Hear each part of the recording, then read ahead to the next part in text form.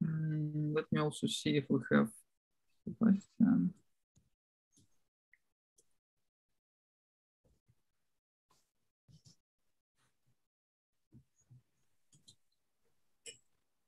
Okay, perfect. So we are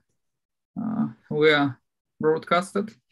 Yeah, I don't know. Maybe we can wait. Let me see if the number of participants changes.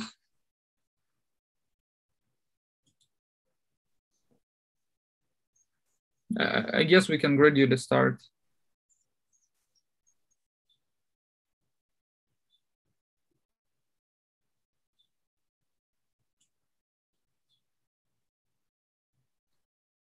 So who is the chairman? Who should? Yes, we asked earlier. Everyone. So who should give an order? So let me start. First of all, thank the organizers for creating this opportunity to meet for all of us in these difficult times and to exchange nice ideas. And let me also open today's session with the talk of Alexey Boyarsky about studying the dark matter properties with Lyman alpha.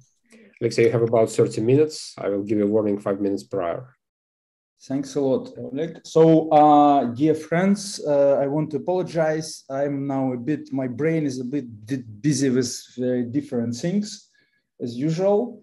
I have some very nice plots about those things that I'm doing apart from physics these days, which I would be happy to show some of you in private.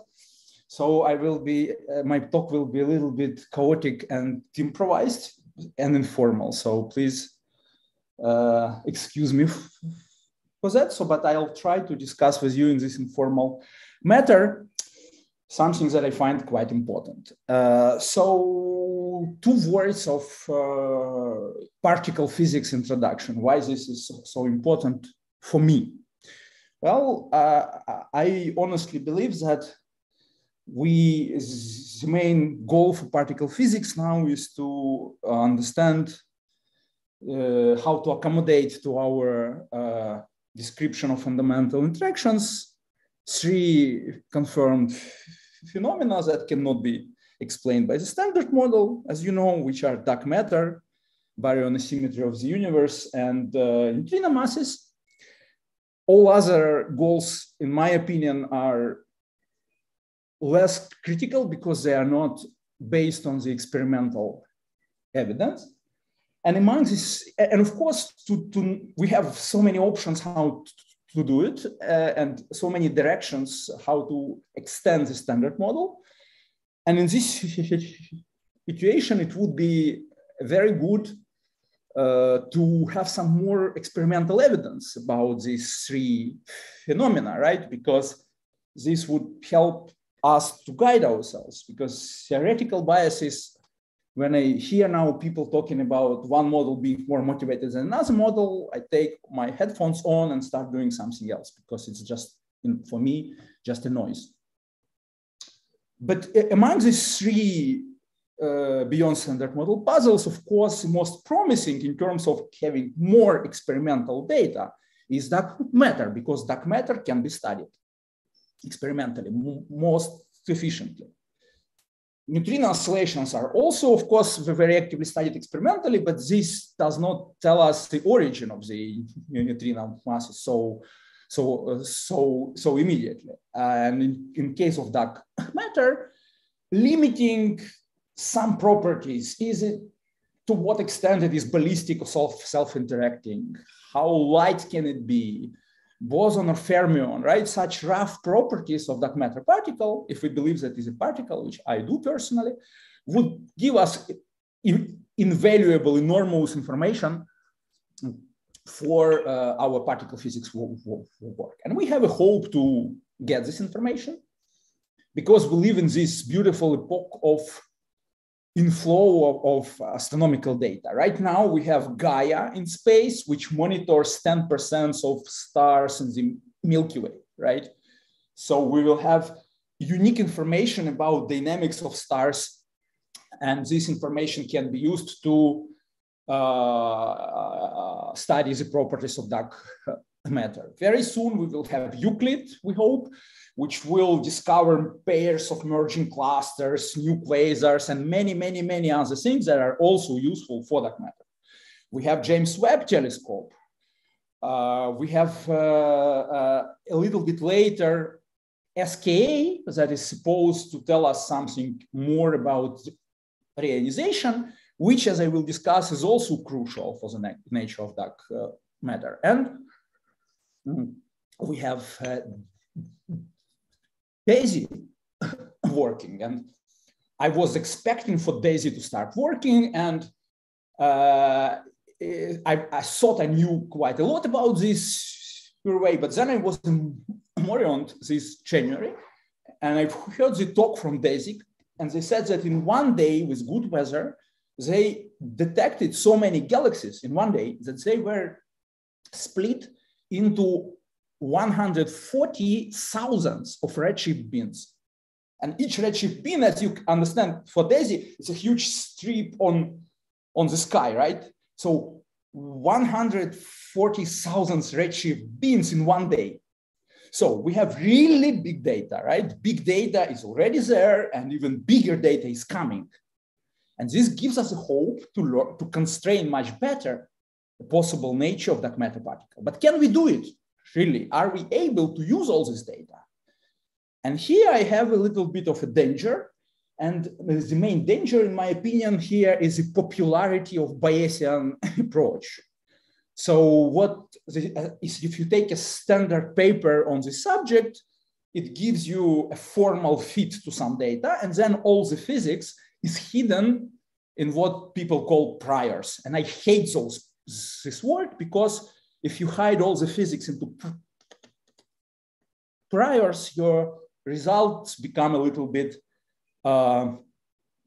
meaningless. So what I want to try to do in this talk is to open a little bit this prior black box for you in one of the methods and explain what are the challenges here and why many results that were published in the literature, in my opinion, have no real physical meaning. They are just formal, and how we can progress in this direction. So this is my goal, and I'll try to do it to my best. So yeah, as you know, what we are doing here, we are trying to understand whether the vanilla ballistic cold dark matter model is correct, or we need some deviations from it. The picture from a very nice high resolution simulation published in Nature relatively recently illustrates this fact very well. This is very high resolution dark matter only simulation. So if you take 150 megaparsec box, you see this nice cosmic web, and then you zoom in by factor of 10. So to this small circle, and you again reproduce this cosmic web, and then you zoom into this circle, even another order of magnitude, and again, and again, and again, and again, and you go down to 25 parsec, and you still see a similar structure, right? So this vanilla cold dark matter is supposed to be more or less self-similar at all scales. And it means that we should be surrounded by enormous number of small clumps of dark matter of smaller and smaller scales, size with larger and larger amount. And as you know, the smallest objects, dark matter dominated objects that we observe have masses 10 to the 9, 10 to the 8 solar masses. So most of these wells, or most of this predicted structure is unobserved. And of course, there are two possible reasons for that. One, it does not exist. And then your dark matter is not cold, and you need a reason, some reason. It can be warm and free streaming removes small structure. Maybe it's some kind of self-interaction or some kind of fuzziness. Any deviation from simple cold dark matter particles should explain for you why the self-similarity stops and small substructures do not exist. Or they do exist and we cannot observe them. And it's also very natural because we know that at a certain moment, all matter in our universe, as I will discuss in more details later, was reionized. Cold hydrogen that was formed during recombination was reionized by stars. And when you reionize, you also heat because you have photons with different energies coming from stars. They cannot exactly ionize your hydrogen atom and use all its energy to this. They also give some part of the energy of photon to the kinetic energy. And suddenly your cold gas that was sitting in these small structures get heated, and then it does not want to be there anymore in small clumps because it's hot, it wants to go out, and it's natural that small halos cannot keep this gas, only the larger ones can do it, right? So this would be another natural explanation why we do not observe all this small substructure, even if it exists. How can we check this?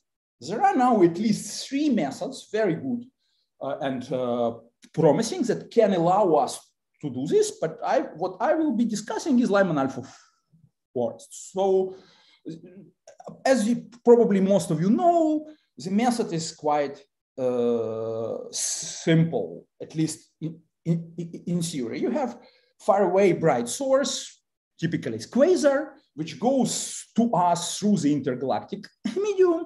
And all this intergalactic medium contains certain amount of neutral hydrogen. Even after ionization, some amount of hydrogen remains neutral. And the neutral hydrogen can absorb the light of quasar doing Lyman alpha transition.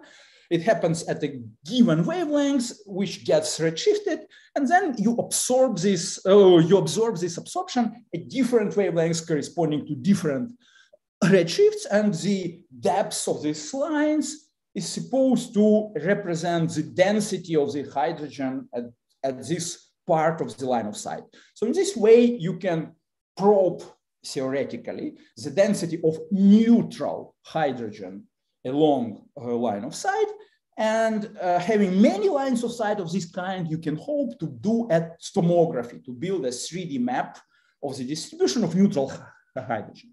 And then you hope that neutral hydrogen, because it's cold, neutral, it will follow dark matter to some extent, right? So this would be our naive expectation.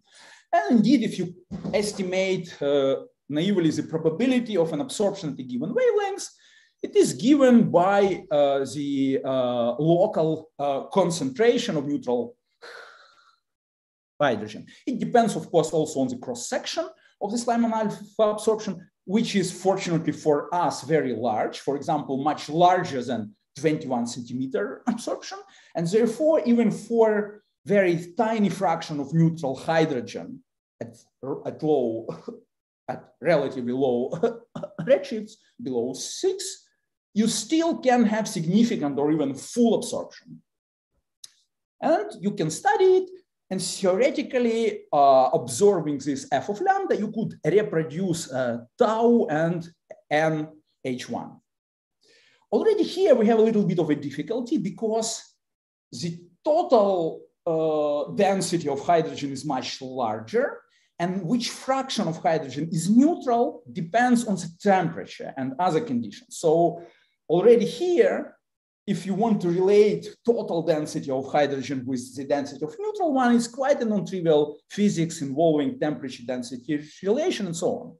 Another difficulty is that these exponentiations, because of course, at the end, what you want to do is not to study individual spectra, which are random and also allow very, very good spectral resolution, which is often not available to resolve these individual features. Instead, you want to study statistics. You want to study power spectrum. And you would like to study the power spectrum of the density distribution. Instead, you study the power spectrum of this exponent of optical depths, right? Which makes the problem a little bit more linear and more difficult. And another complication is that you are studying a quantity along line of sight. So you are naturally sensitive not to the three-dimensional power spectrum of matter distribution, but to one-dimensional, which is related to the three-dimensional one in a non-local way. And here I have this little illustration. So if you have this 3D power spectrum with certain cutoff, it's divided by CDM, with certain cutoff at certain scale, 1D power spectrum has a larger deviation from CDM. And if you change something at small scales in three-dimensional power spectrum, your one-dimensional power spectrum at larger scale will change. So one-dimensional power spectrum observed at larger scales is sensitive to what's going on at smaller scales, which you do not directly observe because of this integral. We should keep this important property in mind. Okay, so far so good. And as I said, the flagship of these observations are Bose and Daisy that started late in 2021. These surveys are observing hundreds of thousands of quasars. Many of them are suitable for Lyman alpha forest analysis. And so with these instruments, you could expect to have so huge statistics that your formal statistical error bars will be very small, and you can detect even very small deviation from the cold dark matter power spectrum. And people do this analysis and claim quite strong bounds on mass of the warm dark matter or free streaming of dark matter particles, right? Here we should be careful with parameterization. We should not confuse freeze out and freeze in type of warm dark matter, because for the same mass, they have very different temperature and average momentum. So, but still quite strong bounds are being planned. And if we very naively build our one-dimensional power spectrum of warm dark matter, we see that very strong effect we would have for really very light thermal relic below 1 keV, which would correspond to quasi-thermal Dodelsson-Widrow type sterile neutrinos with the mass of 3 keV. So this would give very strong effect already in Bose. And if you take sterile neutrino with a mass 10 keV, the effect in Bose and Daisy is much smaller, and you need to go to smaller scales to have strong effect that it's easily detectable. I should warn you that sterile neutrinos can be produced in many different ways, so they can be, for given mass, they can be colder than this, but this is not important for us right now. So naively from these plots, you can guess what kind of deviations from cold dark matter you could detect with such a data, like Bose, Daisy, and then different telescopes that can go to smaller scales. In reality, yes, and indeed, if you look at the data, Bose and Daisy do not see any visible deviation from cold dark matter, so you could use them to put constraints, while high resolution telescope do see the cutoff. This cutoff is quite strong. It's not a very small effect that requires Bayesian analysis. It's really something visible by eye, as you see. So we sort of found what we were looking for. Of course, not so easy, because there are many other effects that could affect the flux power spectrum of Lyman alpha forest. Here is the same data, but a bit more recent version of it and the best fit for the data at different redshift. So you see that this cutoff happens at scale smaller than those probed by Bose and Daisy, but still in high resolution data, it is quite well visible by eye. Well, of course, this is the first thing that we should take into account is Doppler effect. Our hydrogen is supposed to be hot after ionization, as we discussed, so it moves. So it gives you additional red or blue shift or your absorption wavelengths. And instead of being narrow, the lines becomes wider. The lines becomes wider, and then, of course, it will mask, hide structures of very small size. If the hydrogen would be completely cold, you would have a tiny, narrow feature in the power spectrum defined by the size of this clump. But in reality, it will look much wider because of the temperature. And indeed, you see that changing the temperature at a given redshift in terms of flux power spectrum looks more or less the same as changing the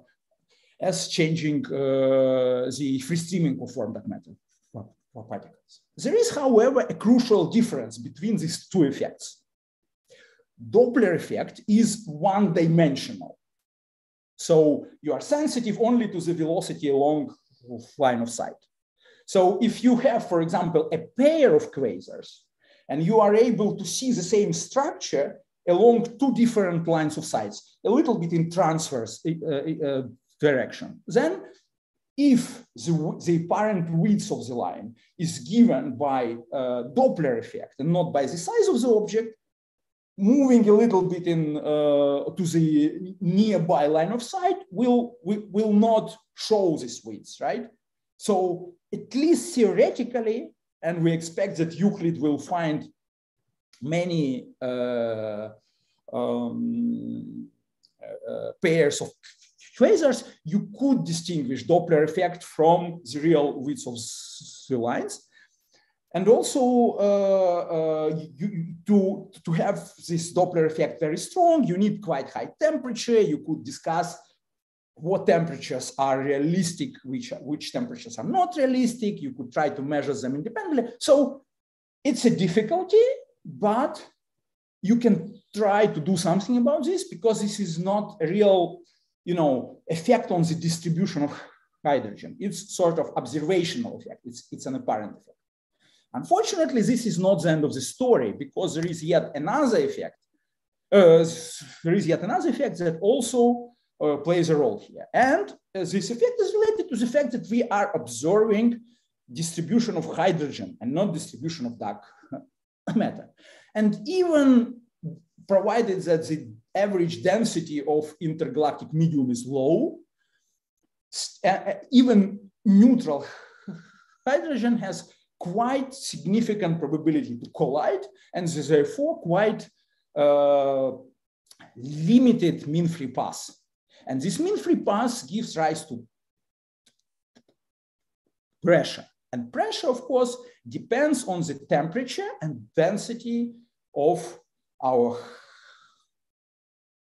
hydrogen, which, as I said at the beginning, tells us that you have a characteristic gene scale that tells you how big should be a clump to win against the pressure with a given temperature. And this pressure effect affects not apparent properties of the spectra, but real three-dimensional distribution of gas. But even this is not the end of the story. The situation is even more complicated. And to see that, you simply take this Jeans scale and you divide it by speed of sound. And this gives you a time scale which hydrogen will need to obey this Jeans effect, right? So how fast the hydrogen will depend on the change in temperature and therefore change in pressure. And you see that these numbers are very large. It is a number that is comparable with the age of the universe. So if you want to see the effect of changing the temperature, you will have to wait and wait very long. So your effect will be delayed and accumulated along the whole thermal history of your high hydrogen gas. And to describe this effect, people introduce a different scale, different from Gene scale, that is called filtering scale.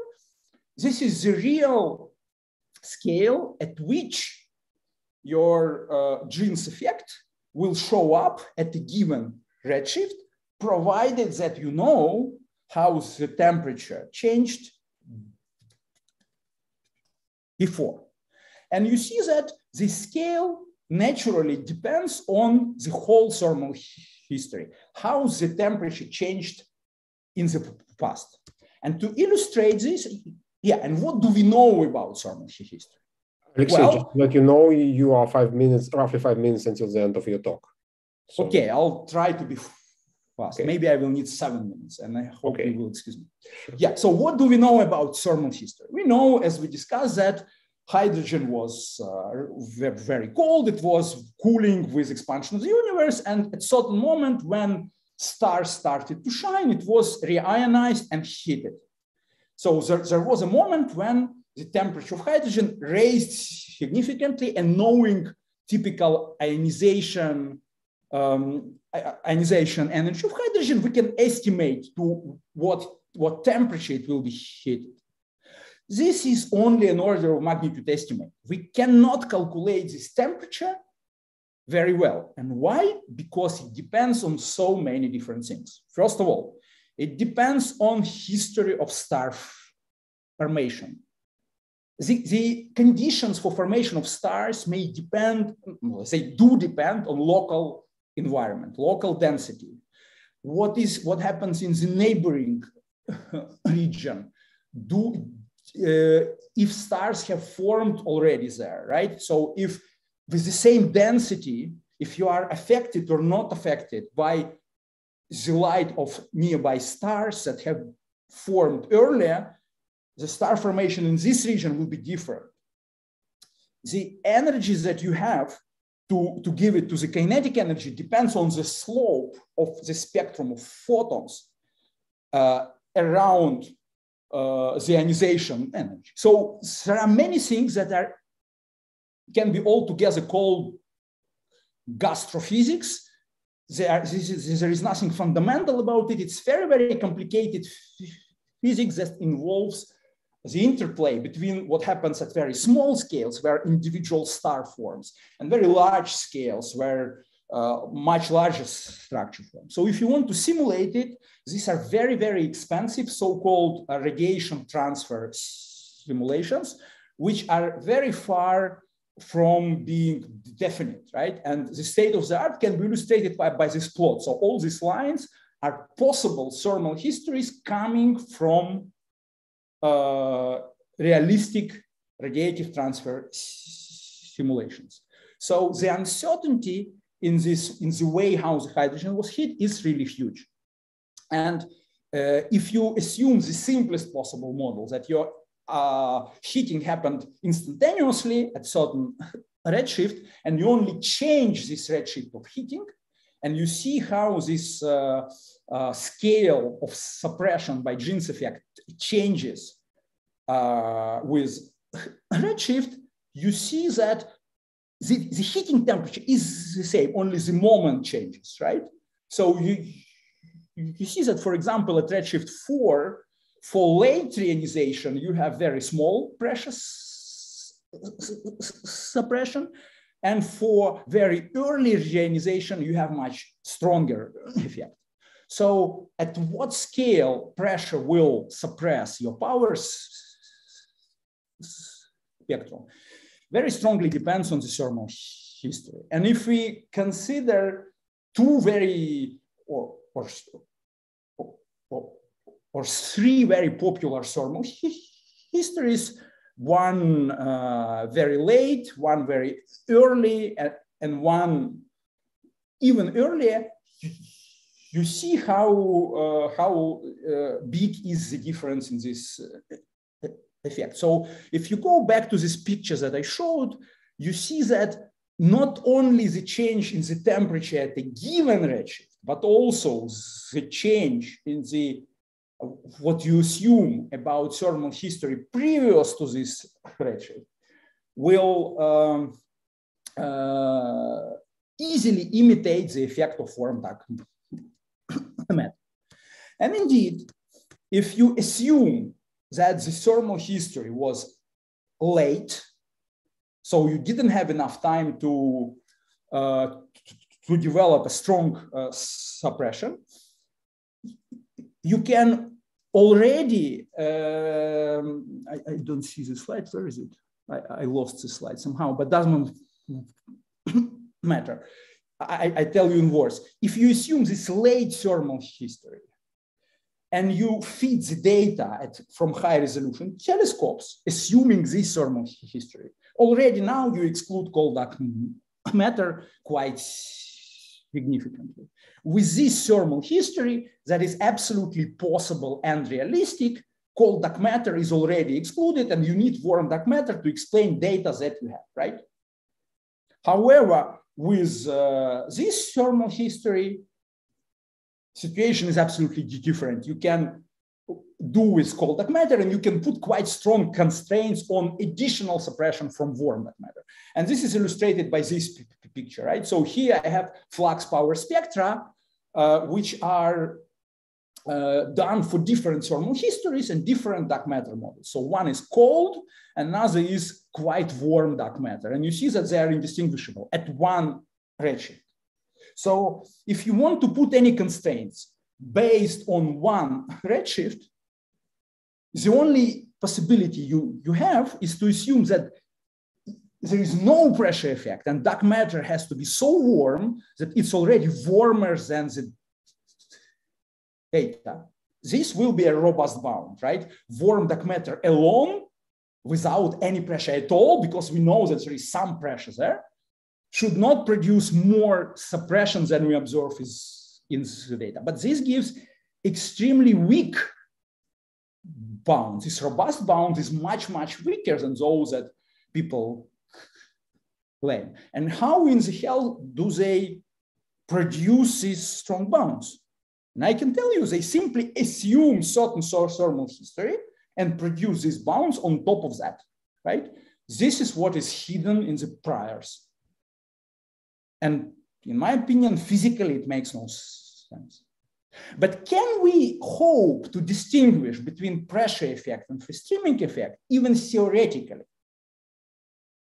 The answer is yes. Imagine that you have this picture at one large redshift, assume, for example, redshift 6, right? What happens next? In this model, pressure effect will not grow anymore. It is already large, right? Your ionization was early and you had enough time to grow the pressure effect by this redshift. In this model, ionization was late. The cutoff is mostly explained by warm dark matter, but pressure will still continue to grow. It is small here only because it was late. So you expect that the redshift dependence of these two models will be different.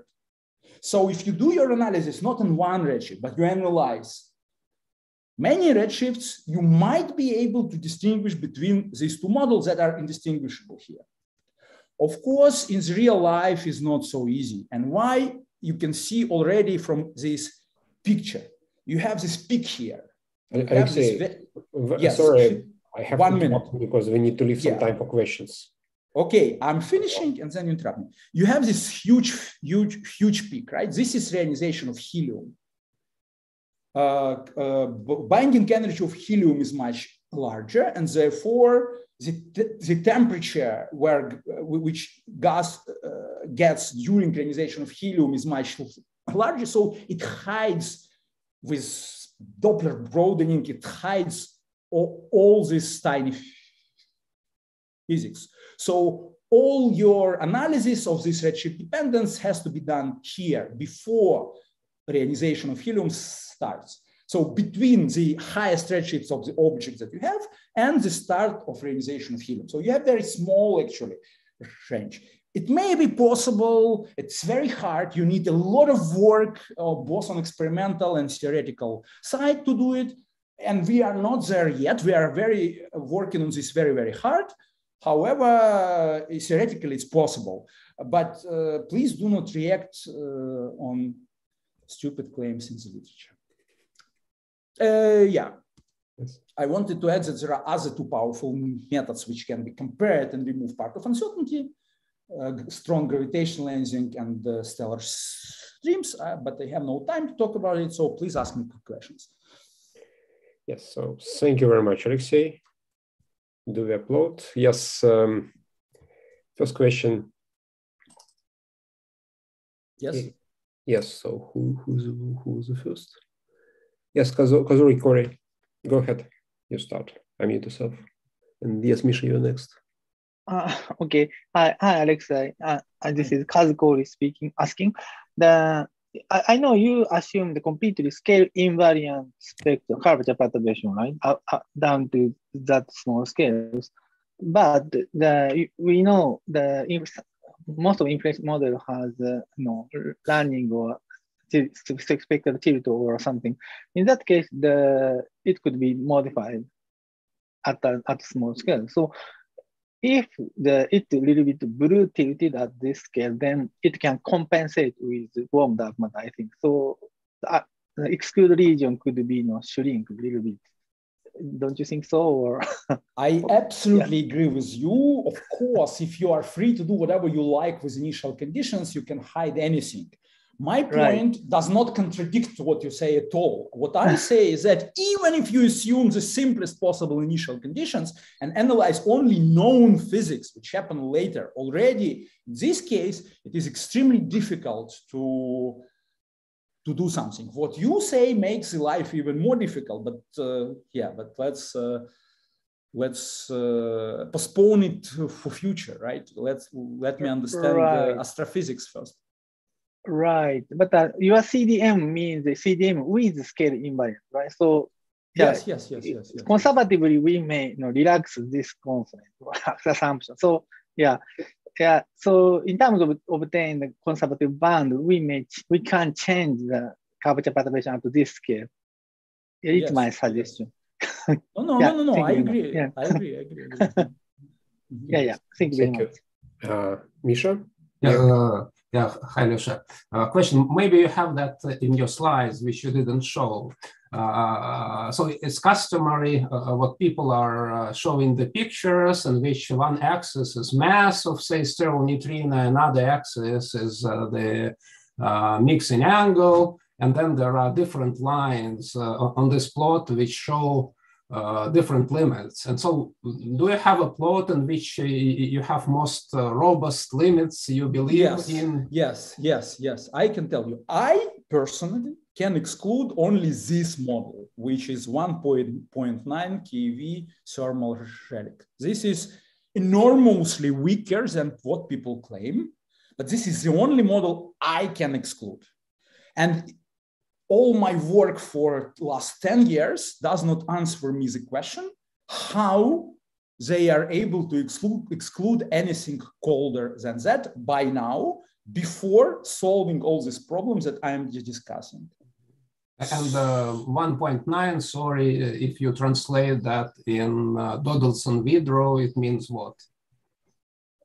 Oleg, can you help me? I'm not able to do that in my head. It's just a second, it's nonlinear function, so I need to type it in. It's about 10, Misha. It's about 10. Yes. I see. Okay. 10.3. But it's Dodelson. Yeah, I understand. So if it's colder, then... So from this point of view, 7 keV, you cannot exclude in this way. No, 7 keV, it's resonant. It's a different... Yeah. No, 7 keV you cannot exclude. No. Thank you very much. Yeah. Any other questions? Well, maybe yet another one. Today, I'm not sure. Today there was a paper by Julian Lisbour also about all these constraints. I don't know if you have any comments on that. No. I didn't see it yet. It's too early. Yeah. No yeah. Okay, so let's thank Alexey again. Alexey, thank you. And we are moving to our second speaker. I assume it will be Alessandro. Yes, sir. Hello. Yes, hello, Alessandro. So, thank you for the invitation. I will talk about dark matter abundance from thermal decays. In the first half of the talk, the score will be 1-0, and the second half will be 3-0. Let me explain what this means. So, if dark matter is made of particles, the cosmological dark matter abundance should come from scattering of dark matter particles. We have no idea, so we do some classification. And to classify, it's useful to use something that is like soccer notation, which just means count the number of dark matter particles involved in the scattering. So in this notation, 2-0 is the usual dark matter annihilations because it means 2 dark matter particles going into 0 dark matter particles. So this 0 could be any number of standard model particles, 2, 3, whatever. And people studied also 2-1, 3-2, 4-2. I will not talk about this. So what I will talk about is 3-0, which means 3 dark matter particles going into any number of standard model particles. And I will start from the simplest possibility, which is 1-0. And I dub this thermal decays because in particular it contains the decay of dark matter particle into any number of standard model particles. It also contains this kind of processes. Dark matter scatters on some standard model particle, and this happens at finite temperature. So in the Boltzmann equation, it is described by a finite temperature decay rate. So this motivates the name. This will be the simplest, but it is mostly ignored because there is a big problem. Dark matter decays. The typical bound on the dark matter lifetime is much stronger than the age of the universe. Now, whenever dark matter decays into something visible like electron or photon, the bound is 10 to 26 seconds. On the other hand, if these processes are relevant in cosmology, roughly one needs that at temperatures around the mass of dark matter, the abundance, the thermal decay rate should be comparable to the Hubble rate or bigger.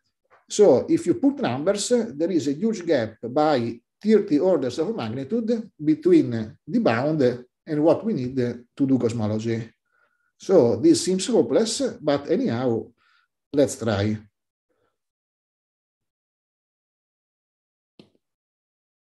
Actually, what I will tell will be relevant in models with the leptoquarks motivated by the flavor anomalies, and will be able to fit the 3.5 Kivi anomaly, so the one also found by Alexey years ago, and possibly the xenon anomaly. So let's start. First, a brief review of freeze out with the usual annihilations of dark matter. To match the dark matter abundance, one needs a fixed value of the cross-section. Now let's move to 1-0, and this is very much different depending on which side of this reaction is non-relativistic. So, for example, let's assume that this side is non-relativistic as in the usual case. Then dark matter has to scatter on some standard model particle. And if this standard model particle is much lighter than dark matter itself, this process is much favored with respect to the usual annihilation. So, for example, this is the usual evolution as function of inverse temperature of the dark matter abundance with some value of the cross-section. The usual case of dark matter annihilations is like this. It gets out of thermal equilibrium at some point. If the particle involved in the scattering is lighter, for example, 1/2 of the mass of dark matter, it stays in equilibrium more and more if it gets lighter. So freeze out is affected a lot, while freeze in is less affected. So before seeing if this can make sense, despite the bound from the dark matter lifetime, let's compute what would be the result. And I will consider a mass with dark matter with mass around the GV, as will be explained later, coupled either via a dimensionless coupling or via a dimension 6 non-normalizable interaction. So this is the dimensionless coupling. If one does the usual 2 to 0 annihilation, this is the value needed as function of the dark matter mass. Going instead to the 1 to 0 case that I will consider, the coupling can be smaller by up to 4 orders of magnitude. And freeze-in general needs much smaller couplings. Here is the same as function of the non-normalizable coupling. As usual, the usual freeze out of 2 to 0 needs a coupling, an operator stronger than weak interactions, while this 1 to 0 freeze out will need something weaker than weak interactions. So maybe there is some hope. And of course, if one does freeze in, much smaller couplings are needed. So next, let's see if one can make a model where the bound on the dark matter lifetime is satisfied. I take dark matter fermion called the key, coupled to a lepton, maybe the muon, and the pion. If dark matter is heavier than the sum of pion plus muon mass, it decays at 3 level into them, it's hopeless. The hope comes if dark matter is lighter, because then it's too light, so the only possible decay must have, for example, an off-shell pion, and then the decay rate is suppressed by the width over the mass of the pion, which is about 16 orders of magnitude. This is just a typical weak factor. By the way, this is the reason why I need to go to light dark matter to get this kind of factors. But so I get 16 orders of magnitude by kinematical blocking of dark matter decay. This is not enough because I will need about 30 orders of magnitude. So one hope is to go in this region, make dark matter even lighter. Then both the muon and the pion have to be off-shell, and the lifetime of the dark matter is suppressed by 2 off-shell factors, one here and one here. And this will make 30 orders of magnitude. This will be good, but it's wrong. If you compute at one loop, there is also this diagram with just one weak interaction and an electromagnetic loop. And this is too big. Now, in this way, you can get the neutrino. This avoids the kinematical blocking. So this idea fails. If we were doing engineering, one could be a model with 2 such particles, maybe call them generations, and this could work, but I prefer to do physics, so I will not discuss this part. And instead, let me try to do even nice physics. even if Alexey does not like the word. So I assume that dark matter is a right-handed neutrino, and I need interactions for it. And the nicest way to get interactions is extend the standard model gauge group. For example, if one adds right-handed SU2, the right-handed W couples the right-handed neutrino to the right-handed lepton, and it also couples the right-handed quarks. This will make a pion. I will get dark matter muon pion. The same happens if the standard model is extended adding Patisalam SU4. Here there is some particle called leptoquark because it couples two leptons and two quarks. So it couples dark matter to right-handed quark, and it also couples right-handed leptons to quarks. And this at the end will give exactly the same coupling dark matter lepton pion. This particle is the one that people like to fit the flavor anomalies. In both cases, at the end, one gets an effective operator involving dark matter, a lepton, and two quarks. This could be right-handed or left-handed, depending on the model. Then one can convert quarks to pions, and one can immediately see that the left-handed case is no good because the neutrino is involved at 3 level, and then it's hopeless. You have the bad unsuppressed decay at 3 level. So we consider the right-handed case. The danger was the loop decay. Here I estimate the loop is dominated at scales around the QCD scale. And the result, again, is that it's a problem. So this is the dark matter mass, and this is the dark matter lifetime.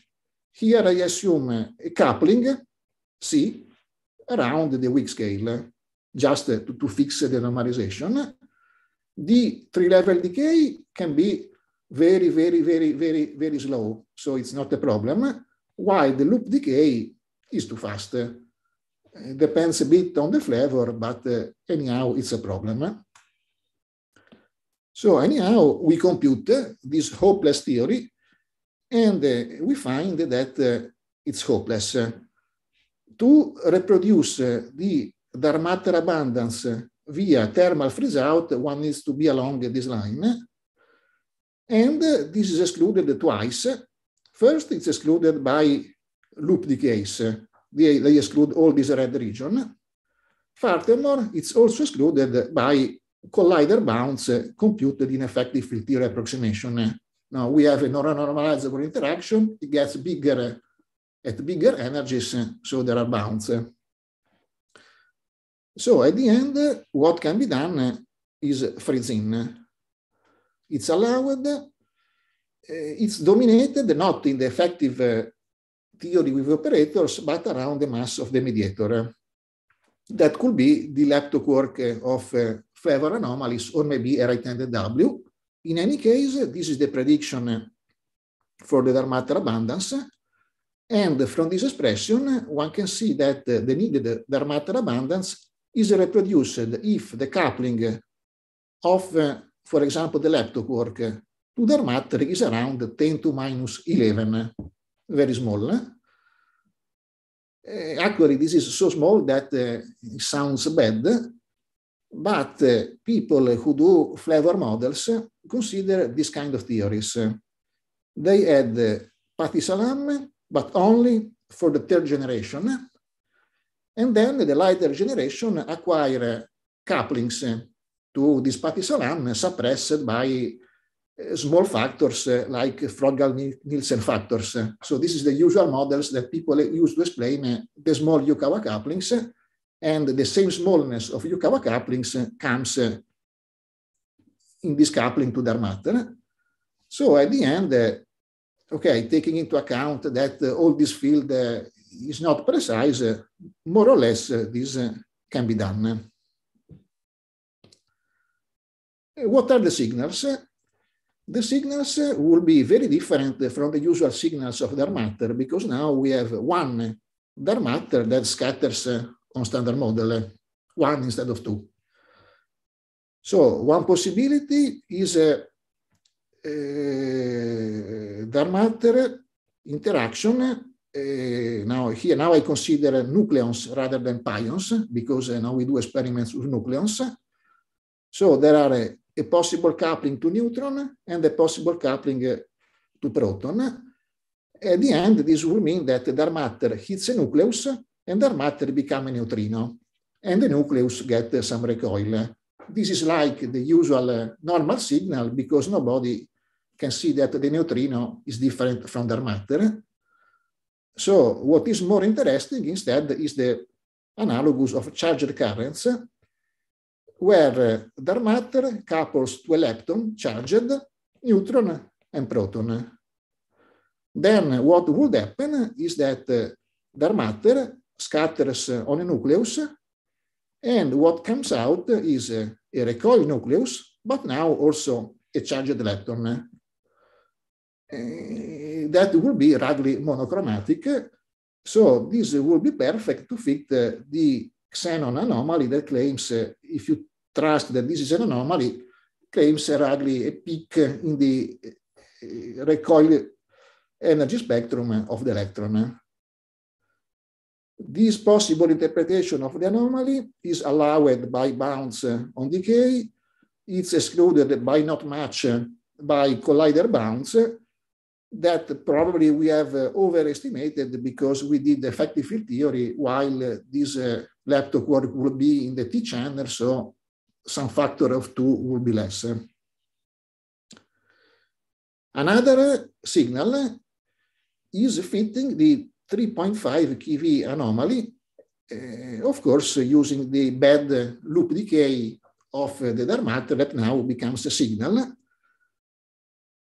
Maybe, okay, what is interesting is that this model allows to fit the anomaly compatibly with the getting the dark matter abundance via freeze-in. This is not trivial because if you have the usual model where freeze-in happens via neutrino oscillations, numbers don't match. So people add extra mediators to get the right dark matter abundance. And here the extra mediators are the leptoquarks motivated by the flavor anomalies. Okay, so I switch to the second half of the talk, where I will be motivated by the neutron decay anomaly. So to start, let me review what it is. The neutron lifetime is measured with two different techniques that consistently give different results. One is the so-called bottle method. They store neutrons in some place and count how many they remain after some time, and this gives the total neutron decay width. The other method is called beam. Basically, they measure the beta decay rate by looking at the standard model particles, and the two results are different at about 4.6 sigma. So this is the historical series of measurements. The bottle method seems trustable. The beam method, maybe the problem is just that these experiments are bad. Now we will see in the future if this anomaly will be confirmed. For the moment, I trust it and try to see if this can be fitted. And many other authors tried. What they consider is dark matter key coupled to up-down-down quark, so that when you go from quark to nucleon, this becomes a mass mixing between dark matter and neutron. And then neutron decays into dark matter photon. And the dark matter has to be a little bit lighter than the neutron. This is excluded twice. First, it's excluded if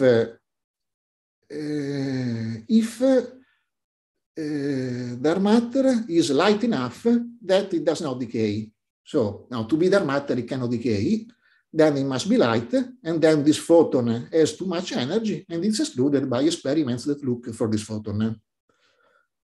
Second, it's excluded by neutron stars.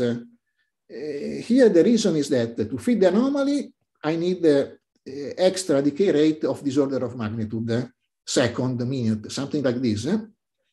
While neutron star exists since millions of years. So if this process is present, dark matter will thermalize inside the neutron star.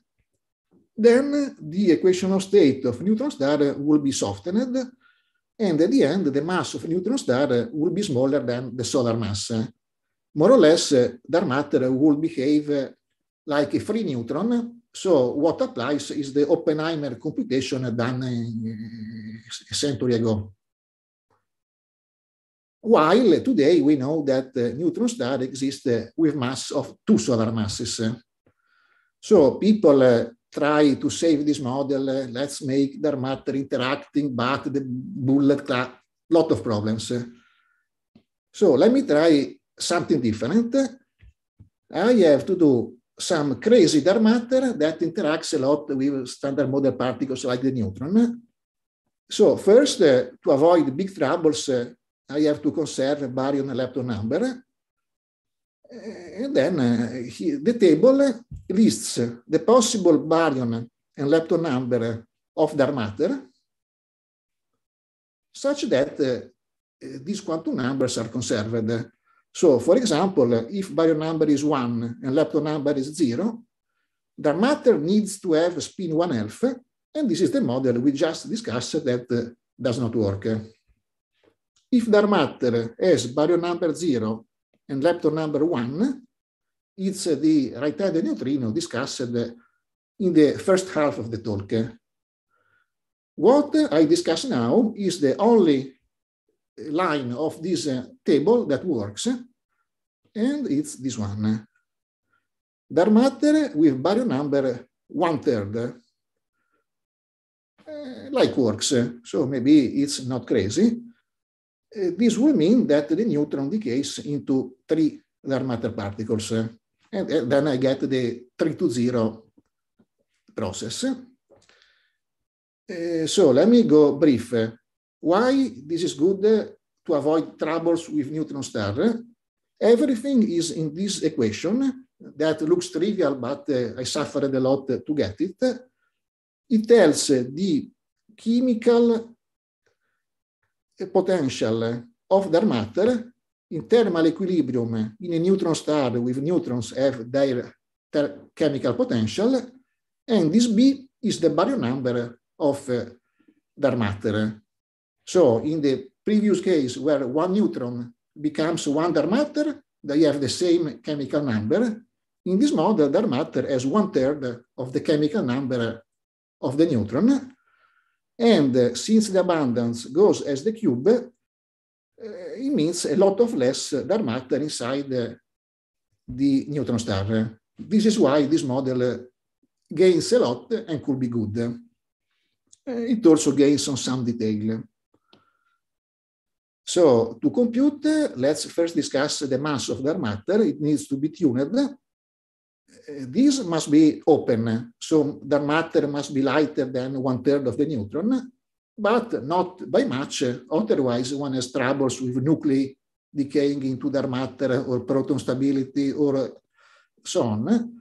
So at the end, there is a range allowed that is this one, 3, 1, 3, 3, 1, 2. So it's a tuned model.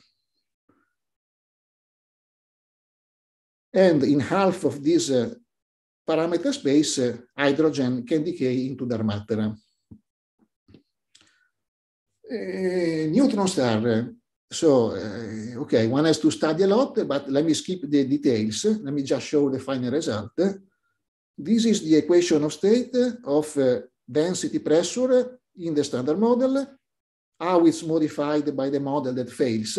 Neutrino goes into 1 dark matter. It's modified a lot. In my model, it's modified by less.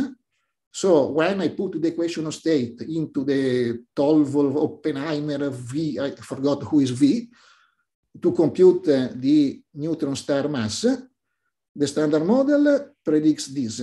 So it can make a neutron star with 2 solar mass. The other model cannot. This model is almost as good as the standard model. So this is allowed. I don't need to now to add any interaction of dark matter with itself. It works by itself. It works so well that I could put 2 generations of dark matter and it will still be allowed. So let's do a little bit of theory. Dark matter must be a Dirac fermion so that the baryon number is conserved, and it must couple 3 dark matter to 1 neutron. So for the first time in your life, you see a charge conjugation in an operator. Usually you can get rid of all of charge conjugation. Here you cannot. The only way to write this operator is with charge conjugation. Then you can compute, for example, this decay. This is what should fix the anomaly. And the result is that the anomaly can be fitted if the scale that suppresses the operator is around 100 TeV, or maybe 30 TeV because there is some extra little suppression due to Pauli antisymmetry that suppresses the matrix element. So if there is just 1 dark matter, I need 30 TeV. If there is 2 dark matter generation, it can be 100. Alessandro, Next, one can check. You have 5 minutes left. So. Okay, I will be faster. Next, one can check if other processes are allowed. For example, the other model was excluded by the decay into a photon. Here, to get a photon, I need to pay a big price, 9 orders of magnitude, and then it's allowed. Or hydrogen decay, it's this Feynman diagram where the neutron becomes a proton. It's allowed. Also because here there is a neutrino, so nobody would see this decay. Hydrogen decay, visible, as previously adding a photon. I add again an extra suppression to pay for the photon, and then the bound is stronger, but this is compatible with the bound. Theory. Okay, I have 5 minutes, so I will skip the ugly theory. Theory will be a dimension 9 operator between the dark matter and quarks. It's not nice, but can be done. Let's go to cosmological dark matter abundance. The 3-to-0 interaction that I need to fit the neutron decay anomaly is weaker than weak. The suppression was many 100 TeV. So this means freeze out impossible, asymmetry impossible.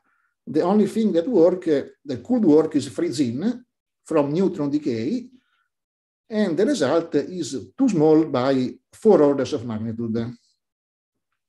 However, the neutron decay was suppressed by the little phase space, and similar processes don't have this suppression. So I can have thermal scatterings where I add a pion here or a photon.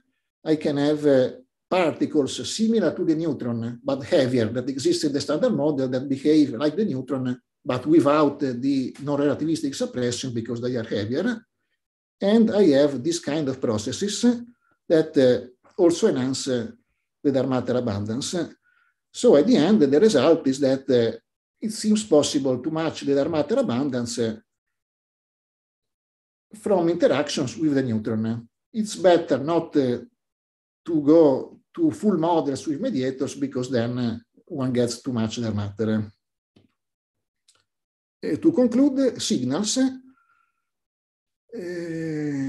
So one signal of very specific to this model is anti-dark matter scattering on neutron, giving 2 dark matter.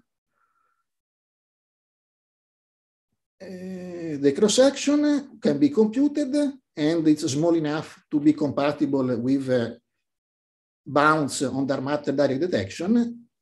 But actually, this process gives a lot of energy, about 1/3, 2/3 of GeV. So the best experiments are not those that search for just a nuclear recoil. but are experiments that look for a much bigger energy than the recoil. In particular, experiments that searched for proton decay. And one has to speak in their language. In their language, this process will be an effective lifetime of the neutron. A neutron hit by dark matter does something. So this is the conversion between cross-section and lifetime. This value means roughly 10 to 29 years. And the signal will be like this. There is a nucleus, for example, oxygen in the water of Super Kamiokande. It's hit by an anti-dark matter. The neutron inside disappears, and two dark matter go out. They are not detected. What remains is a nucleon excited because one neutron is missing that decays, emitting a specific photon and doing some specific decay. And at the end, the bounds are 26, are comparable to the signal. So this is the predicted signal is comparable to the bound. And then there are order one factors inside the model. I don't have Super Kamiokande here because Super Kamiokande is bigger and only looked for higher energies. So I can get a higher energy by adding a photon to what I did before. Then I have to pay 3 orders of magnitude. And again, this what I get is compatible with the experimental bound. Conclusions. The dark matter cosmological abundance can be produced by 1 to 0 as freeze out, but models are not nice. 1 to 0 as freeze in models that are nice and can fit various anomalies. And furthermore, 3 to 0 is a model that can fit the neutron decay anomaly. So if one of these anomalies will be true, maybe what I said can be relevant. Okay, that's all. Thank you. Thank you very much, Alessandro. Okay, so questions? Yes, Valery, go ahead. Sandro, if you drop the requirement that you want to explain neutron decay anomaly, what could be the range of the masses of your 3 to 0 dark matter particles? How wide is the parameter space? I have not tried. I started to do the anomaly. I have just done this. Sorry, I don't know.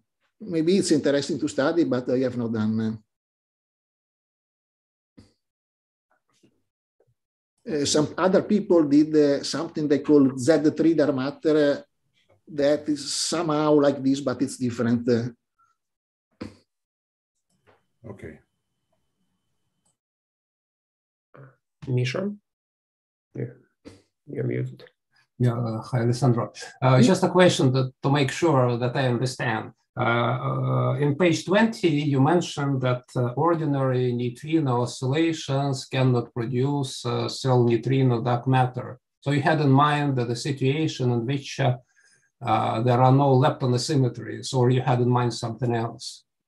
Yes, if you have a huge lepton asymmetry, much bigger than the baryon asymmetry, then it's different. Okay, yeah. Yes, I just wanted to make sure. Yes. This is what you did.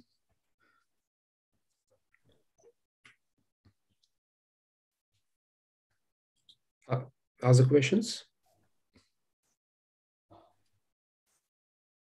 Valery, your hand is raised, but that's the previous one, right? Yeah. Sorry, I forgot to. It's okay. Lower it. So, yes. Yes, I also have a question. So in principle, by observing neutron star mass distribution, can we tell something about dark matter, or in this model there will be no way?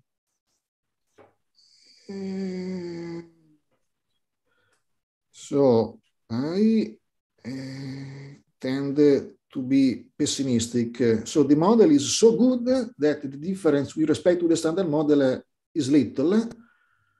And the standard model itself is uncertain because the equation of state of neutron is not really known. Maybe some people tell maybe hyperions change a lot. So I believe at the moment is within the uncertainties of the standard model prediction. I see. Thank you. Yes, Alexey, go ahead. Alessandro, it's just you mentioned at the beginning flavor anomalies, and at the end, I think in your conclusions they were not emphasized. Did I miss anything, or? What are you asking about? The rumors? Well, I'm not asking about the rumors. Of course, I know the rumors, and this is one of the reasons of my questions. But I'm asking why in the frame of your talk, why you mentioned flavor anomalies at the beginning and not in the conclusion. Is it because of the rumors or because of some other reason? It's because we had to fight with collaborators to choose a title. Now, the title could have been 3 lines long. And they wanted the flavor anomalies. I wanted dark matter. So at the end, this is my talk. I put dark matter. Okay. And also, I also know the rumors. Okay, good. Fair enough. I'm happy. Shall I turn off YouTube streaming so we all can know the rumors? Remember, still being streamed on YouTube, so should be careful with. Yeah, right now we're streamed on YouTube, but if you want, I can turn this off. No, don't worry. Don't worry. We will keep secret with Alessandro. That's more interesting. Yes. Any other questions? I don't see any, so let's thank Alessandro again. Thank you. Alessandro, thank you. Yes, so our next speaker is Kazunori Kohri, speaking about primordial black holes and their observational constraints. Okay.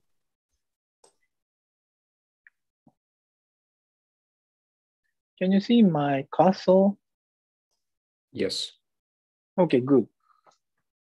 Shall we start? Or a little bit, it's a little bit earlier, right? Yeah, we have 2 minutes. Okay. Today, okay, I will give a talk about primary black holes and the observational constraints asked by organizers. I'm Kazunori from KK.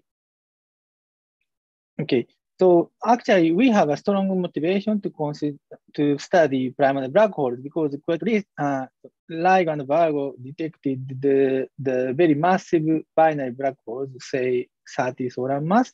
But in astrophysics, there are no good model to produce 30 solar mass or larger. So, and it's very beautiful that once we assume homogeneously distributed primary black holes produced by the curvature perturbation in their universe, then only by 3-body effect, not the 2-body collision, only by 3-body effect of the objects, it's naturally we can fit the event rate, say GW, that of the GW 1509, 14, by assuming the number density or energy density, it's a fraction to CDM to be just 10 to minus 3, not 100% or 100% to CDM, just only assuming the order of 10 to minus 3, then beautifully the event rate can be fitted automatically. So that is a very attractive point and a very strong motivation to study primordial black holes. Okay, and this is my that our master figure of the constraint on primordial black holes. Some of them are derived by my collaborations, and the x-axis is the mass of PBH primordial black holes in gram, and okay, and the upper horizontal axis gives the mass in solar mass, and the y-axis is the fraction, energy fraction to the CDM. So unity means 100% of CDM. So yeah, I have been engaged in for a long time, but constrained from gamma rays, say the isotropic gamma ray background. So evaporating Hawking through the evaporation through Hawking process, the PBH can emit gamma rays, and by conservatively we can constrain it by comparing the isotropic gamma ray background, diffuse gamma background, and the mass is 10 to 70 gram. The accidental is the same number of 10 to minus 17 solar mass. The conservatively we can exclude this PBH. In other words, the PBH can be dark matter from here, 10 to minus 17 gram to 10 to 23 23rd gram. Yeah, here is allowed to be dark matter. So it's very attractive. And next I will discuss any variety of constraints. Here is the lensing constraint, and here is gravitational wave detection or non-detection. Non-detection or detection. I discussed in previous slide that here the PBH can fit to the Lygoberg event partially, not the whole event. And here the accretion onto PBH emits photons, and it can affect the CMB temperature fluctuation and polarization. And no detection of big EE mode, then we can exclude this region. And here the gray region completely excludes the PBH, which are produced by curvature perturbation because of the mu distortion. If curvature perturbation is big, then the dissipation of photon or curvature perturbation can induce the mu distortion of the Planck distribution of CMB. So this gray region is completely excluded. So yeah, so only white region could be allowed by observation. This is my master figure. And so far we have strong motivation to consider the 30 solar mass primary black hole for gravitational event. And here dark matter PBH can be dark matter, say mass is 10 to 17 gram. And here some of you know that the PBH can be a seed of supermassive black hole after Eddington accretion, super Eddington or Eddington accretion. So mass would be 10 to 4 or 10 to 5 solar mass. And abundance could be smaller than the dark matter density, but it's sufficient.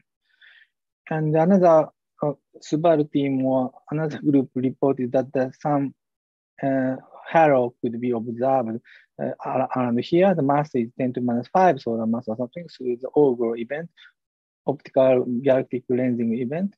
So this might be also a primary black hole.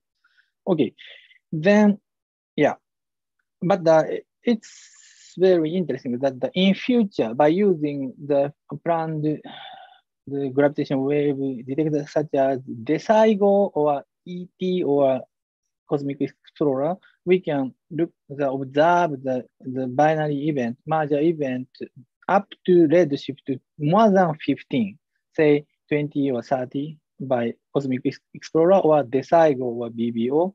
Then we can, in principle, discriminate the event from the astrophysical binary black holes because it has a sharp dependence as a function of redshift, because it was astrophysical black hole merger is produced by, say, the death of POP3 stars or death of massive POP2 stars or something. So it has a clear feature here, but the primary black hole events are approximately constant from the early universe. So if we observe the event, gravitational event up to redshift more than 15, then in principle we could discriminate events. So yeah, in future we can detect the black holes, primary black holes by gravitational wave detection. Okay, So next, I briefly explain the formation mechanism of prime black holes in the early universe, both in radiation domination and the early matter-dominated universe. It's completely different. They are completely different each other.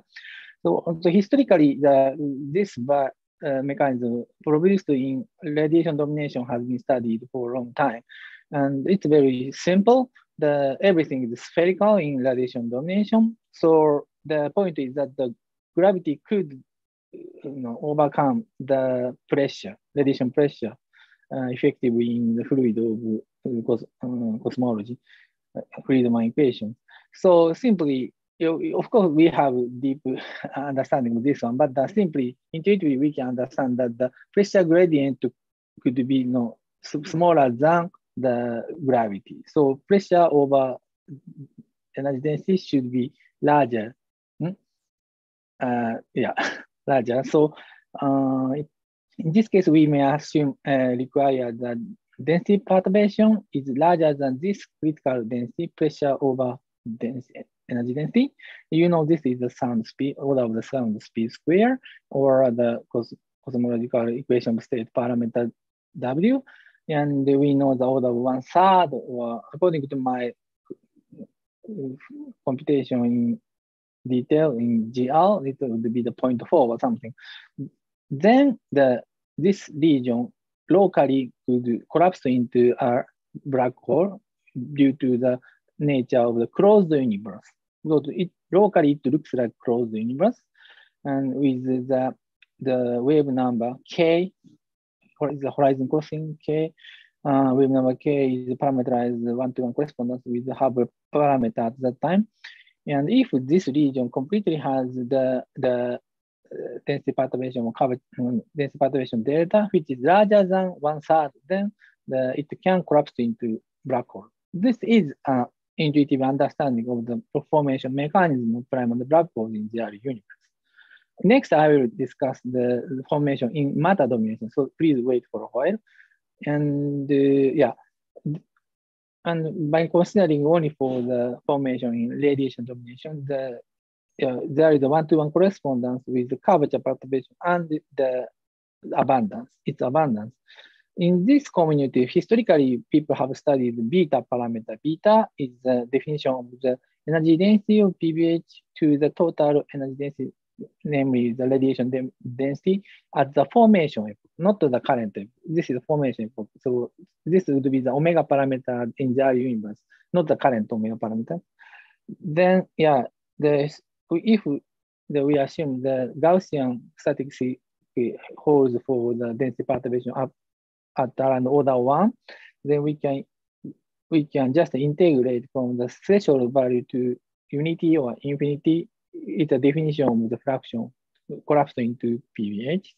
So if we adapt the threshold value to 1/3 simply, or according to our detailed computation, it would be similarly 0.4 or 0.5.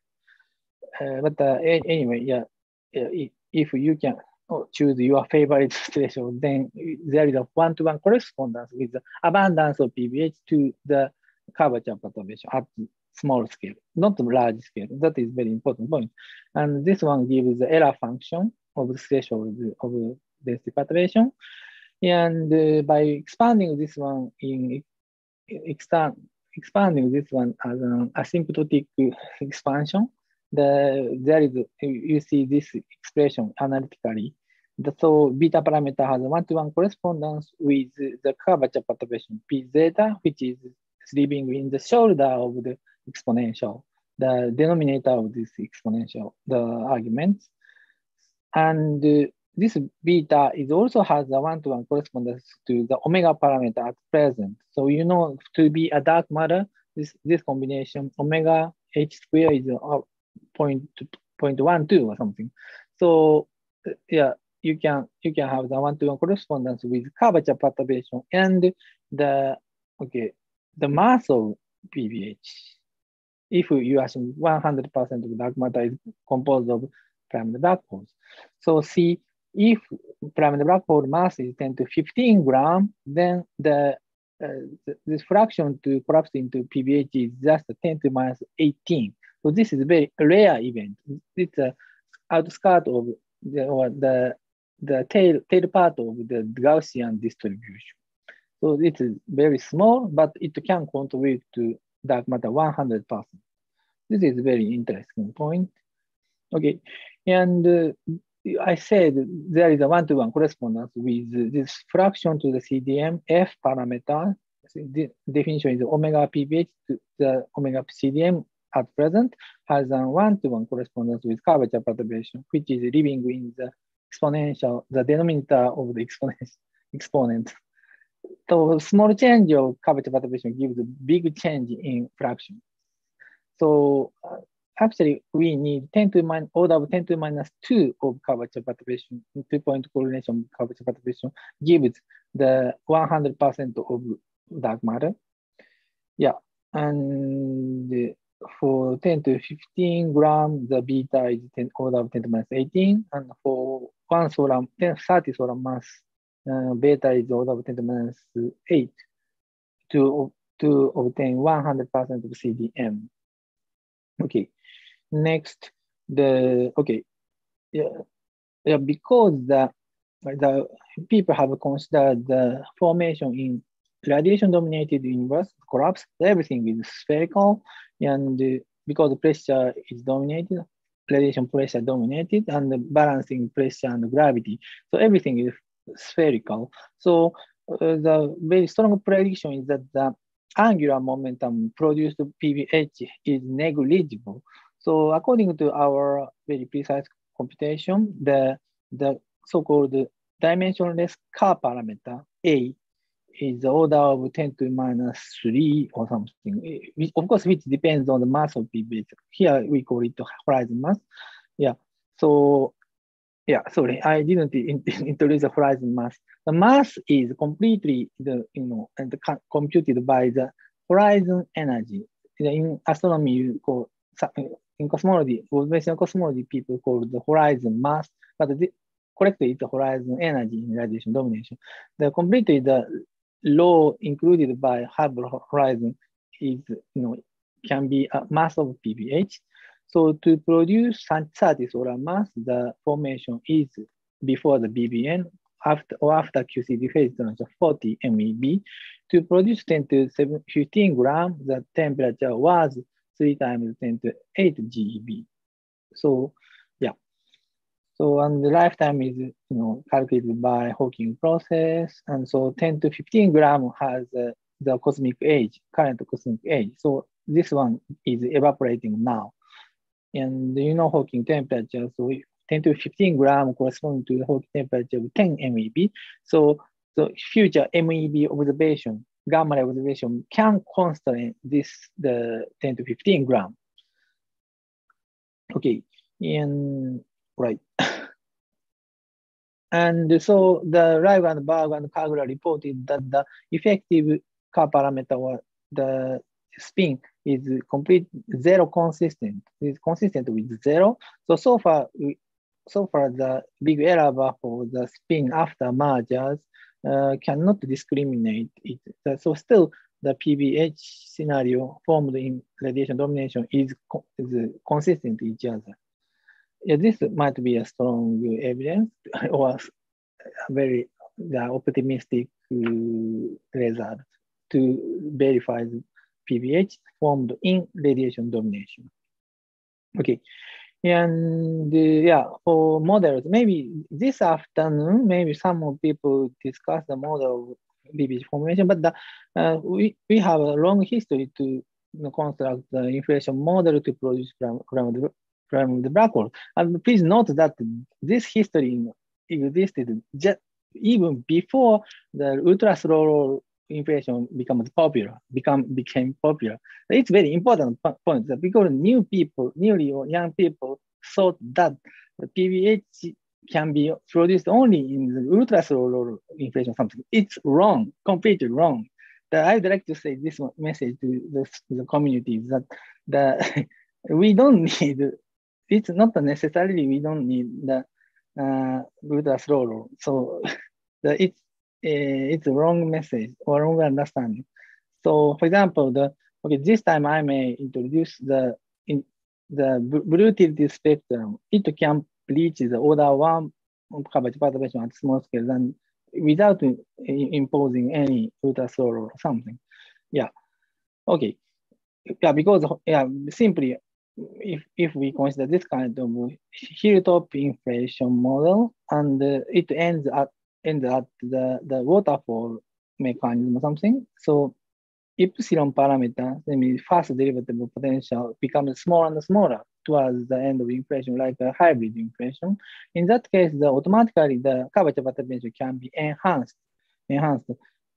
Sometimes this gives ultra slow, but we don't need we don't need the ultra slow phase. Just a simple slow calculation.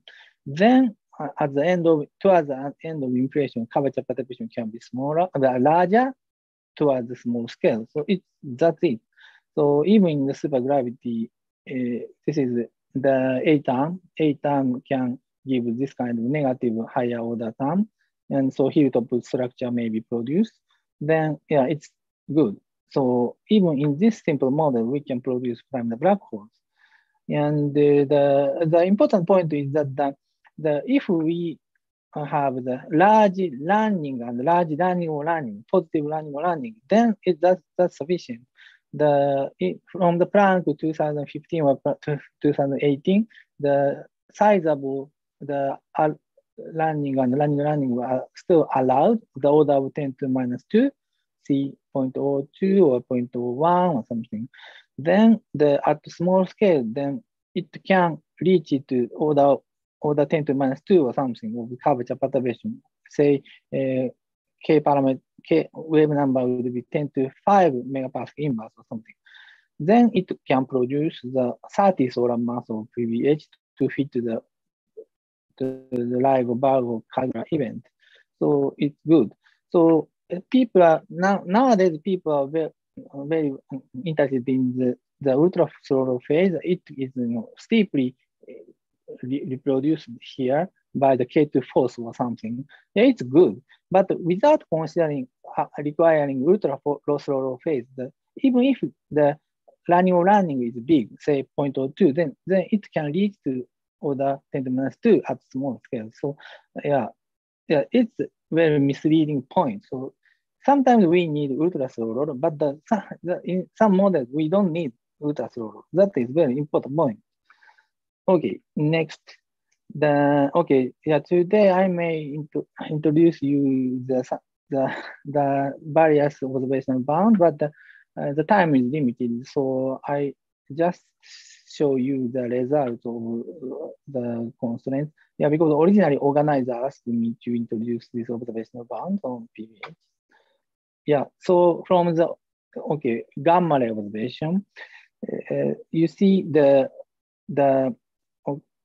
10 to 15 gram or 10 to 17 gram PBHs are now gradually evaporating due to Hawking process, and the temperature is order of MeV.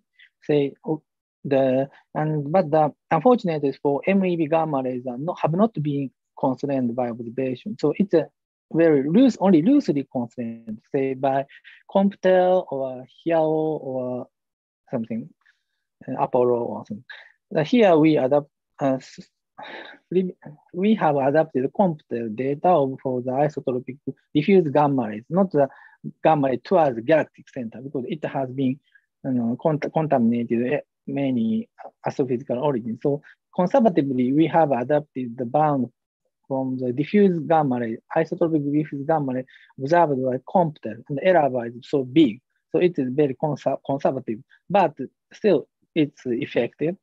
So for 10 to 15 gram, the PBH is gradually evaporating, and it emits approximately Planck distribution plus some correction, so-called gray body factors.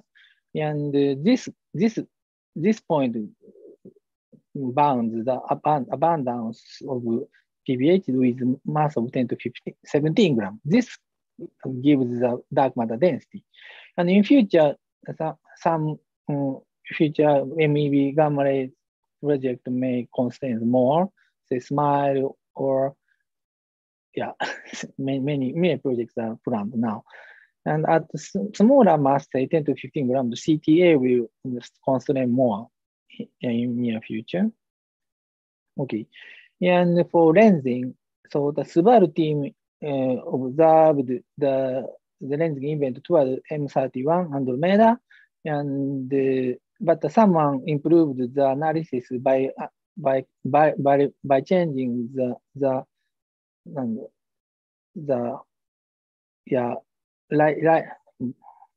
brightness of the star, source stars or something.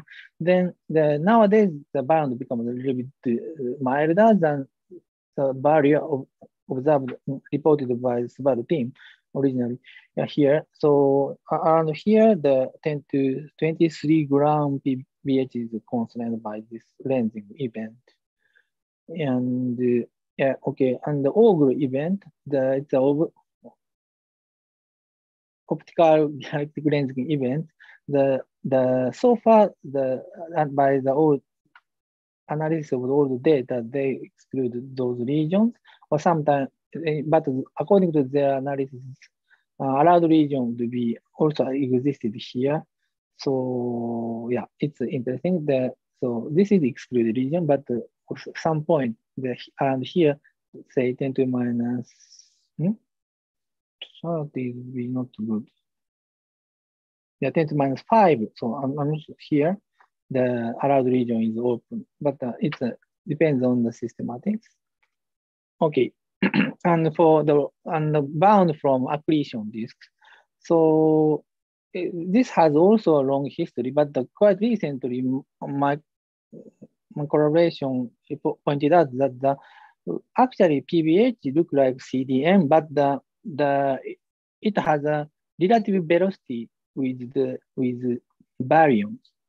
So the velocity difference gives the angular momentum, relative angular momentum between PBH and baryon. So inevitably accretion is through the disk life.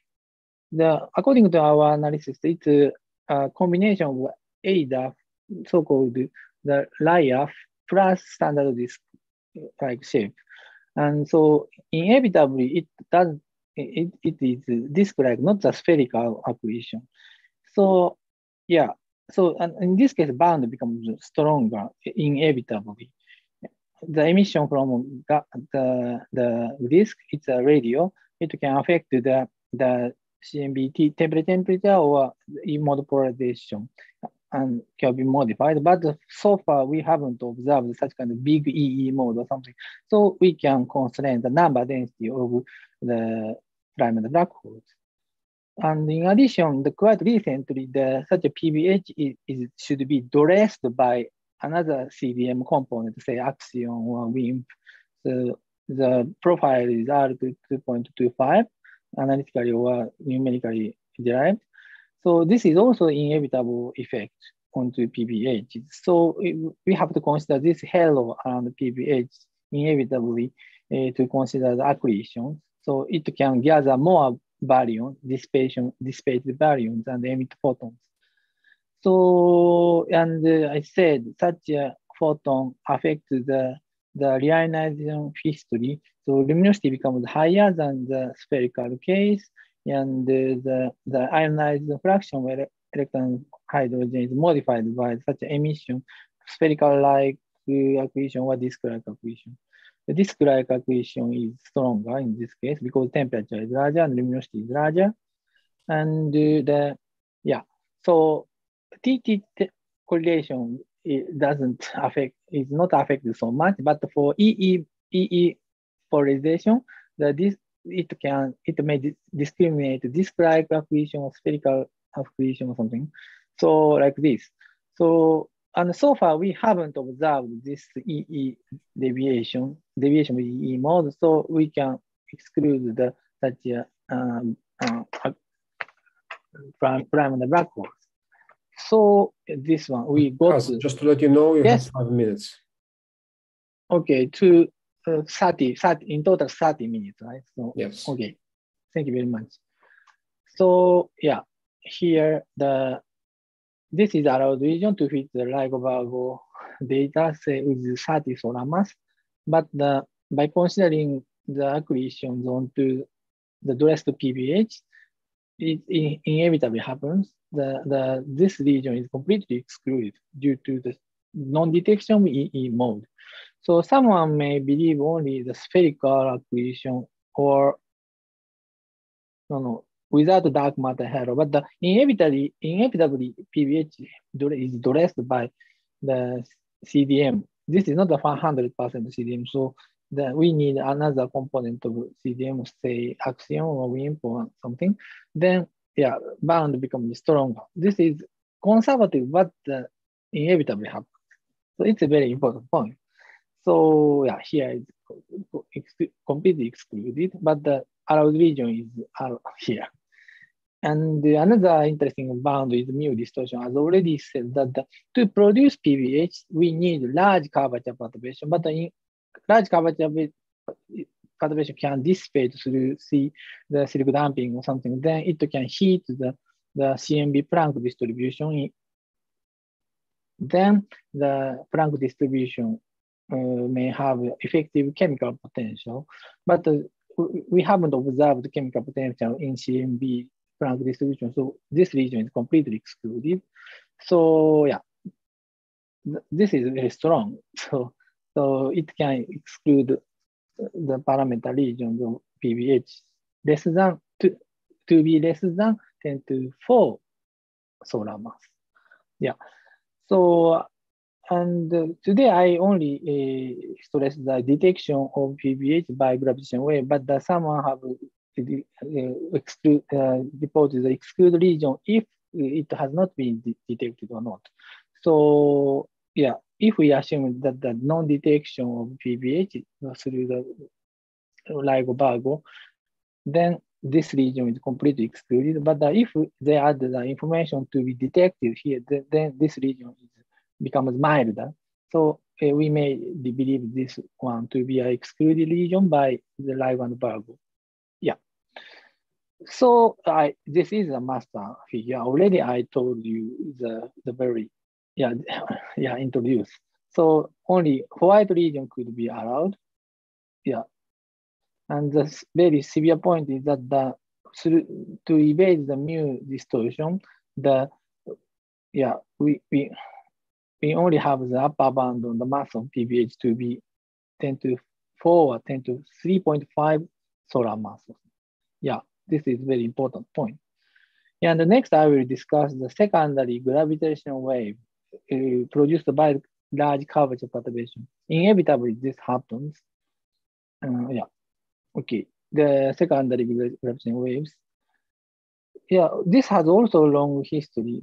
If curvature perturbation you have is large, okay, within 30 minutes, and we have 10 minutes discussion, right? So, yeah, and if we have large curvature perturbation, then through the bilinear effect or nonlinear effect, the gravitational wave named tensor perturbation can be produced. So this is a very important point. So normally if we assume CMBs, the scale invariant perturbation, then this doesn't important. But if we assume large curvature perturbation at small scale to produce PBH, inevitably the gravitational wave can be induced by this secondary effect. And the important point is this can be larger than the primordial gravitational wave produced by inflation, although it's a secondary effect. So quite recently, the nanograph reported the hint of detection of gravitational wave at nanohertz. But if we assume to produce primordial black hole with a mass of 1 solar mass, then inevitably the secondary effect of gravitational wave can fit here automatically, and it also predicts the 1 solar mass of PBH with the order of say 1% or something. Then this 1% of PBH can also produce the merger event of gravitational waves. So far, the LIGO and BARGO couldn't observe this subdominant merger event, but in future, the LIGO and BARGO and Indigo and the Kagura collaboration, this sensitivity may observe the 1 solar mass PBH events, which can explain nanograph events. Okay, And this time I'd like to stress that if the transition from the matter domination to radiation domination is very fast, it's called sudden transition, not the exponential decay of scalar field. It's a much more sudden one, say it's an instantaneous transition. Then this term, the gravitational potential, time derivative gravitational potential is very huge. Then this induced gravitational wave, secondary induced gravitational wave can be enhanced very much. So in future, we may observe this effect. My collaborator, Takahiro Terada, named it the poltergeist mechanism, Then if we observe this kind of enhancement of the secondary gravitational wave by the sudden transition from matter domination to radiation domination, say evaporation of PBH or evaporation of Q balls, then it might be the result of this sudden transition. Yeah. At last, I briefly mentioned the formation of the PBH in early matter domination.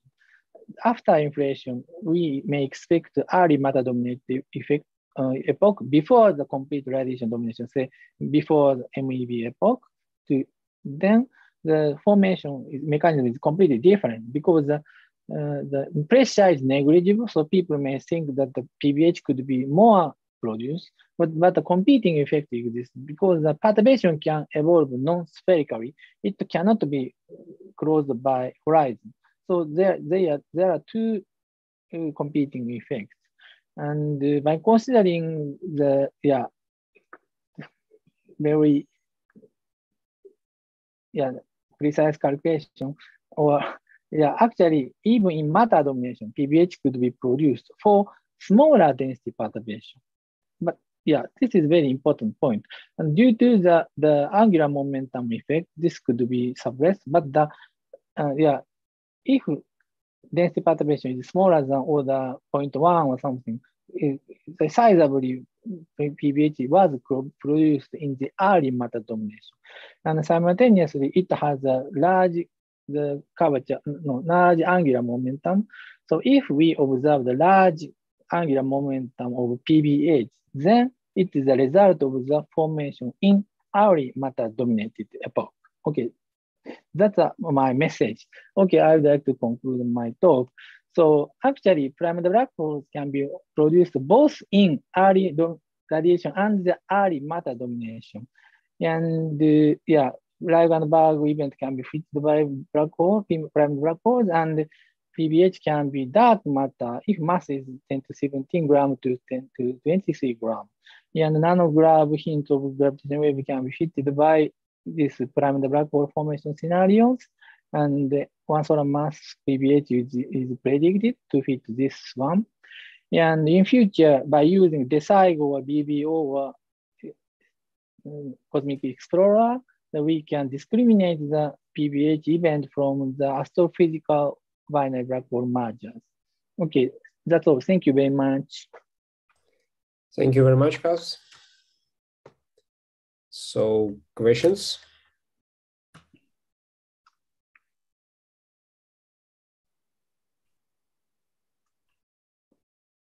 Yes, Inar and Guillermo, you next, yes. Thank you very much for the nice talk and the overview. I have a question about uncertainty of this LIGO bounds, because in principle, yes. So you have this population of black holes, but then for them to start to merge, there must be some dynamical friction or whatever, and this, I guess, depends on baryon physics, on stars, matter, and so on. So how this would be accounted in the uncertainties? So it's completely different from astrophysical black holes. Because the main, the progenitor star may have a friction or something, right? But this occurs in the radiation domination, and the locally the gravity dominates the radiation pressure or something. So it's not the homogeneous effect. This is locally closed effect. So if people have studied, the friction is negligible. Is it okay? What I mean is that today to have mergers, they have these black holes have to come close to each other. So there's some history behind that. I mean, like right. But yeah, but you see, eccentricity disappears at the late epoch. And so for the moment, yeah, I think that the uncertainty is not so big. It's the same as the astrophysical black holes. I see. Okay. Yeah. Thank you. Yeah. Thank you very much. Yes. Guillermo, your hand is up. Go ahead. Yes. Thank you for the talk. I have a question about what you mentioned about inflation. You had 2 or 3 slides about models. Yes. I wanted to ask you. Yes. Yeah. The next and the one after, you had the 2 slides. First, you had a hilltop model, right? Yeah. And one then example. Yes, and then you gave another slide after, where you were discussing the running of the spectral index and the running of the run. Yeah, so here I wanted to ask you if there is any specific Lagrangian behind this, or if it is just a parametrization of the power spectrum. Yes, yeah. So this one can give the large running and large running as an example. And with this one, which is the mass of the primordial black holes that you produce? Okay, a good question. So, okay, it's easy to produce lighter PBH. So running with like here. So to realize dark matter PBH, say 10 to 17 grams, it's very easy. The running is 0.01 and running is also 0.101. So produce LIGO events, it's very difficult. The parameter, it should be tuned very much. Yeah, it's a good point. I didn't say such a negative point. Yeah. Okay, but with this one you can get the correct CMB. You fit the CMB correctly, and you get enough inflation, and also all the dark matter in primordial black holes. Okay, sorry. In total, the E following number should be 60, right? So but so only to produce the LIGO event, so E following number is 17. So it's very small. So we need second inflation to realize 60. So this is also a negative point. So we need, there are 2 inflations, 2 stages of inflations. And for to produce dark matter PBH, so it's different. So we need, here it's produced the 17 gram PBH. So this is a different scenario. Yeah, so this model doesn't produce the dark matter primordial black holes. Yeah, sorry. This is also a negative point. Yeah, you are right. So maybe in this sense, these ultra slow roll models that you were mentioning have an advantage, right? Because they can get all the dark matter and also have enough inflation. Whereas I think this hilltop example that you showed, either you get correctly the CMB or enough inflation, but you cannot get both at the same time, right? If you want to get dark matter as primordial black holes, that's my point. I mean, not so correct, because I think it's the same similar. Even if you adapt the ultra slow roll inflation, slope is very steep, right? 10 to K2 force, so it's easy to enhance. But the situation is the same as this one. If it produces the dark matter here, then it's okay. And if the energy scale is much smaller than gut scale, then E following number would be just 40, 43 or something. Then it's consistent with each other. But it's the same as this hilltop model, another landing model. Well, yeah, okay.